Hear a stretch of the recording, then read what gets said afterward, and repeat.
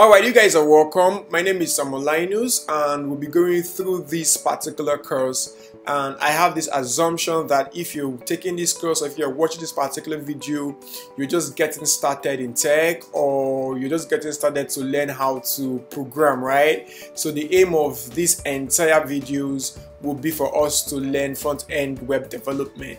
But I always have this particular ritual where I love to take courses like this with the assumption that you don't know anything. The only thing that you know how to do right now is probably read and write, and you have internet connection and probably a PC as well, right? So that's what I'll be doing, right? I just have this assumption in my mind that you don't know anything, and by the end of the day, I want to get you guys started in the world of coding and in the world of programming, stuff like that. Now, in this particular video, what I'll be doing is introducing us to the different roles that are available in any software development firm, right? So, but before we get started, one thing I would love you guys to do, you can go ahead and subscribe to Nerdy Eyes YouTube channel.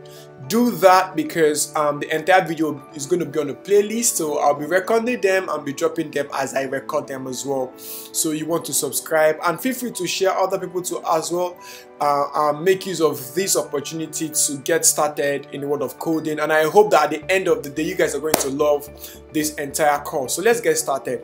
So what I have here in front of me today is key roles in software development firm. So let's take a look at some of the key roles. Some of the key roles that we have here is product design, right? Product designer. So a product designers oversee the design product, the design process of a product, right? So these guys are the UI UX designers that you guys see online. So once we have a particular software or an app or a website that we want to build, the first guys that work on that particular project are the product designers. And their main aim basically is to come up with a prototype of that particular application. Then after they are done with that job, the next guys take the job, and these guys are the guys we call the front-end developers. And front-end developers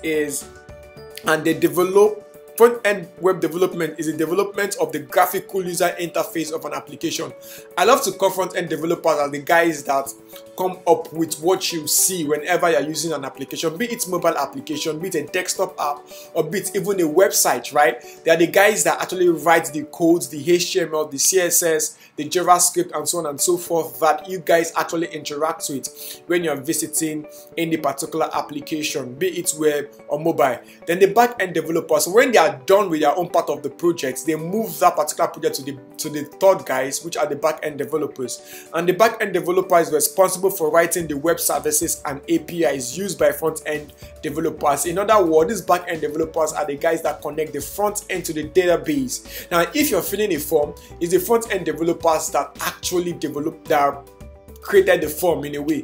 Then once you enter your name, your email address and password and so on and so forth, and you click on that particular word submit, something happened, right? That particular data of yours is moved from that particular front end and stored in a database. So the back end guys are the guys that actually handle that data. They carry that particular data, store in the database by creating an API. So an API stands for Application Programming Interface. So they create this particular API and they help the back end serve the front end, right? So by the time you're done, you have the full thing. And at the end of the day, you guys must have heard of this particular word called full stack developers. Some people claim that they are full stack developers. So who are full stack developers? Full stack developers are actually the guys that know both front end and back end. So if you know both front end and back end, you can be called a full stack developer.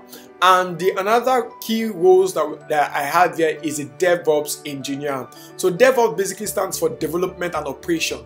So DevOps engineer introduce process, tools, and methodologies to balance needs throughout the software development lifecycle from coding and deployment. So that is what they do, right? So these are the guys that actually ensure that, okay, throughout this particular development process, we are managing the part of the application that is in development and the part of the application that is also in production. So when I say production in this sphere of influence, it simply means the part of the application that is available to the users, right? So the DevOps engineer actually handles that particular process. It depending on the software development methodology, that they are actually using. In most cases, most people use agile methodology of development, right? Which simply means continuous development and continuous deployment. So a DevOps engineer will handle all of that. Now there's other tech roles I just want to mention for the sake of mentioning it. Probably you're just watching this particular video and wondering, okay, apart from this particular 4 rules that I just mentioned, is there any other tech rules? So I'll mention them. The first one that we have here is the software testers, right? So who are the software testers? As a software tester, you'll be involved in the quality assurance stage of software development and deployment. In other words, before a particular application is deployed, you test it for bugs and you validate that particular software. And if it passes whatsoever testing process that you guys have, then you ship it out and deploy it to the users. Then the next thing that we have is the technical writers, right? So a technical writer is someone who transforms complex and technical difficult written materials into clear and concise documentation. In other words, they come up with software documentations, technology documentations. You might have probably gone through a documentation of a particular application or so on and so forth before. These guys, they come up with that particular documentation for people to easily consume that particular application.